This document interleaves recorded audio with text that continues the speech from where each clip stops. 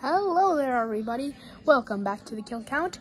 I'm Eric Martinez, and today we're going to be covering the Summer Camp Massacre, which was only released about 18 hours ago on Robyn N's channel. And right now, only about an hour ago, he released my Kill Count on American Fall Guys, which I highly recommend you should check out. Anyways, the video is all about summer camp. Yoshi, who is the teacher, decides to send all of his students that he has to summer camp with some counselors that are Peach and Hammer Bro. But then there is a killer that's stalking all of them and killing them off one by one until there's a big plot twist at the end. Now, let's see how many people will be killed in the summer camp massacre, or yep, that's what the name is. But how many people will get killed in their final summer of their lives? Let's get to the kills.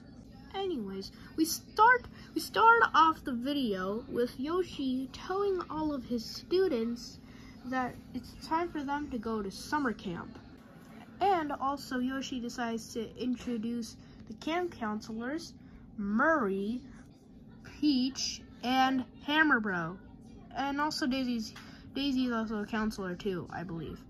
Anyways, Marlon heads to Daisy. Supposedly, Daisy, let's take a chance to see here. So basically, if you hear correctly, Marlon and Daisy are dating each other, which I kind of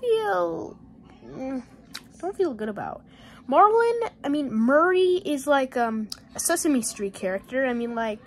We have seen plenty of Sesame Street characters, and I believe he was supposed to be the main antagonist for, Season 3 of Total Plushie's World Tour.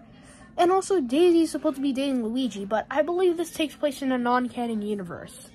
You know, it's non-canon. On time. Well, remember that date in the movies? Yeah. No. But then, as they're talking, as I believe about their own stuff, what happens behind them is a killer that kills both of them. Oh no!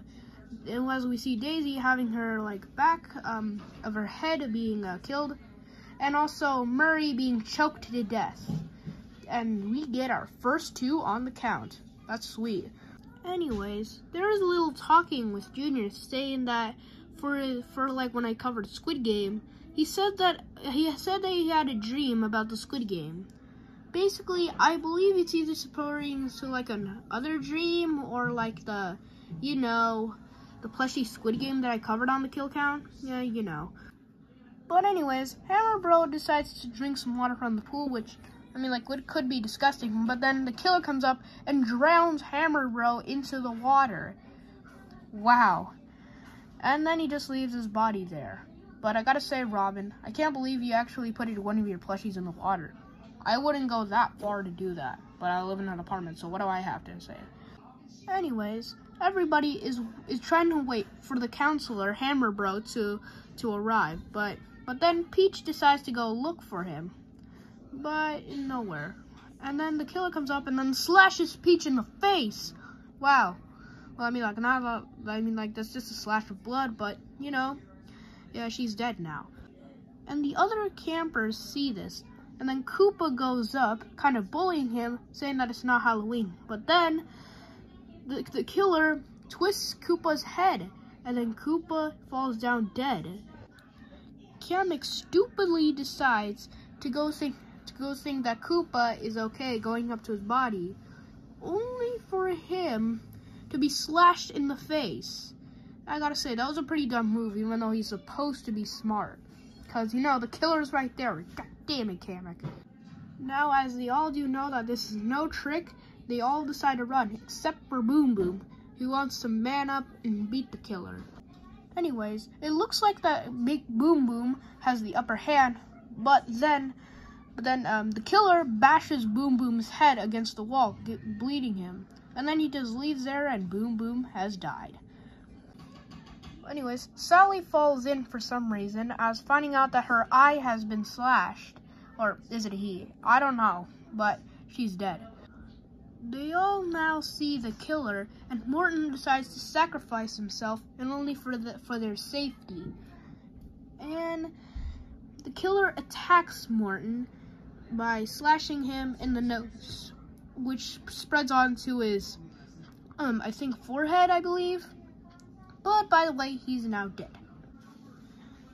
And then they all head to the sheriff, which thinking that he will help them, but the sheriff reveals something really, really bad.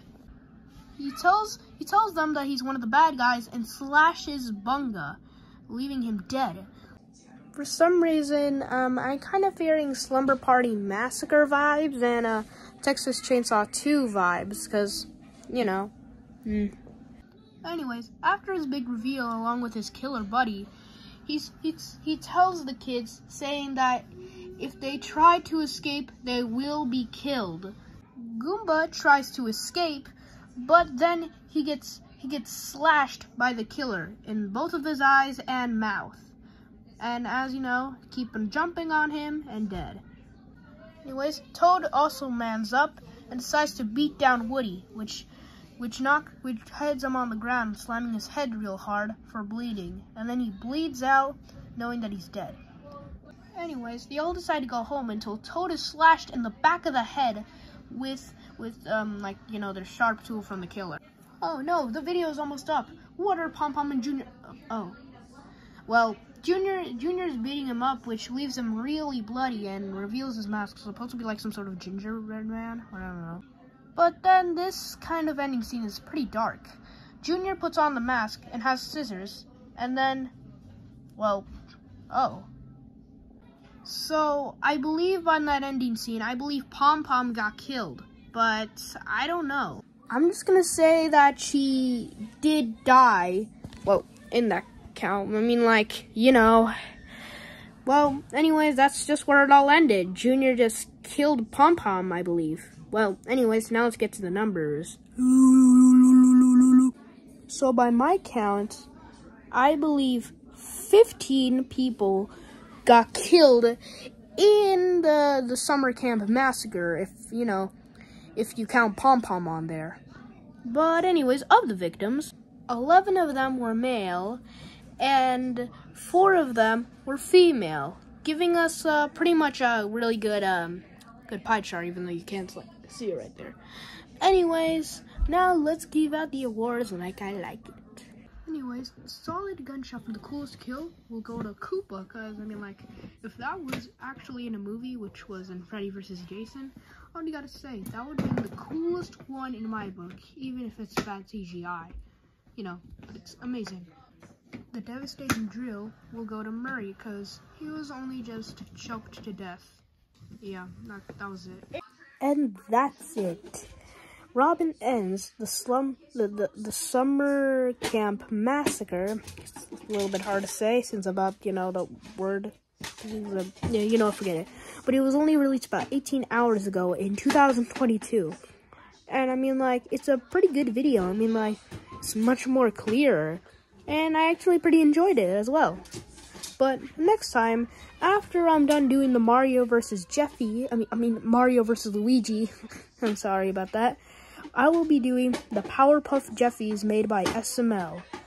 And I'm Eric Martinez, and I'm signing off. Goodbye.